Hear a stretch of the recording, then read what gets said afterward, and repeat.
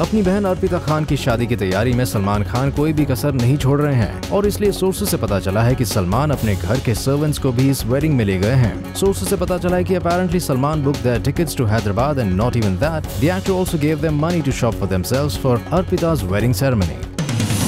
Hollywood celebrity Kim Kadarshin will be entering Salman's reality show soon. Apparently Kim will be paid a whopping 5 crores to be at this show for few days. वैसे बता दें कि Kim की ये fees is equal to Salman's fees, who's reportedly charging 5 crores per week. Well, इतना ही नहीं, Kim के साथ ट्रैवल करेंगे 10 से 15 लोग, which includes her manager and staff members. कल रात रखी थी हैप्पी एंडिंग की स्क्रीनिंग, जहां इस फिल्म की टीम को कैप्चर किया गया था। We captured Saif Ali Khan, Ileana D'Cruz and Kalki Koechlin. Apart from the film star cast, we captured Kareena Kapoor Khan, Soha Ali Khan, Kunal Kohli and Nargis Fakhri at this special screening. Happy new year की बहुत जल्द DVD release होने वाली है with an alternated introduction scene of Shah Rukh Khan. It will also have more unedited footage of Abraham and SRK together. Farah Khan has shot more than what was needed and now plans to put it in a DVD. जैसे film ने box office पर धमाल मचा दी, we assume that the DVD will also be loved by the audience. Imran Hashmi की ill health के चलते उंगली की promotions में आ गई है दिक्कत। दरअसल इस फिल्म के प्रमोशंस इस मंथ शुरू होने वाले थे, लेकिन इमरान की बिगड़ती हेल्थ की वजह से एंड टाइम पर एक प्रमोशनल इवेंट को कैंसिल करना पड़ा। वैसे भी प्रमोशंस के लिए इमरान ने लिमिटेड डेट्स अलॉट की थी, जिसमें से एक दिन तो इसी वजह से वेस्ट हो गया।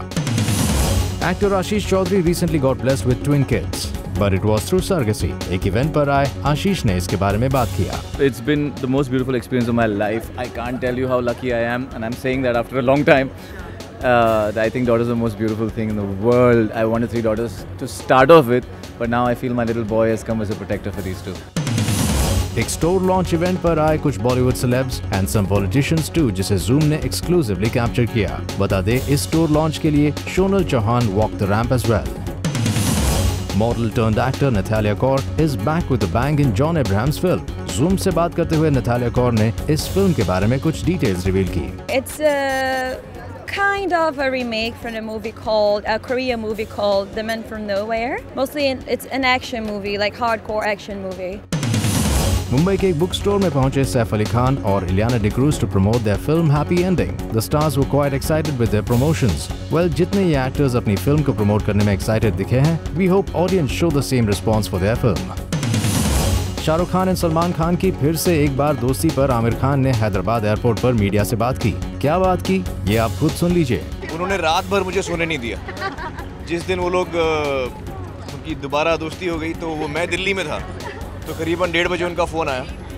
फिर आधा घंटा बात की, फिर फेस टाइम आधा घंटा किया, फिर 2:30 बजे फिर फेस टाइम किया। तो रात भर मुझे उन्होंने जगा के रखा। But I am very happy that the two of them are together. और ये बड़ी खुशी की बात है कि अर्पिता की शादी खुशी का मौका है और दोनों साथ भी आ गए, ये और भी खुशी की बात है। Well, Aamir is quite happy with the Khans reunite, and so is everyone in Bollywood.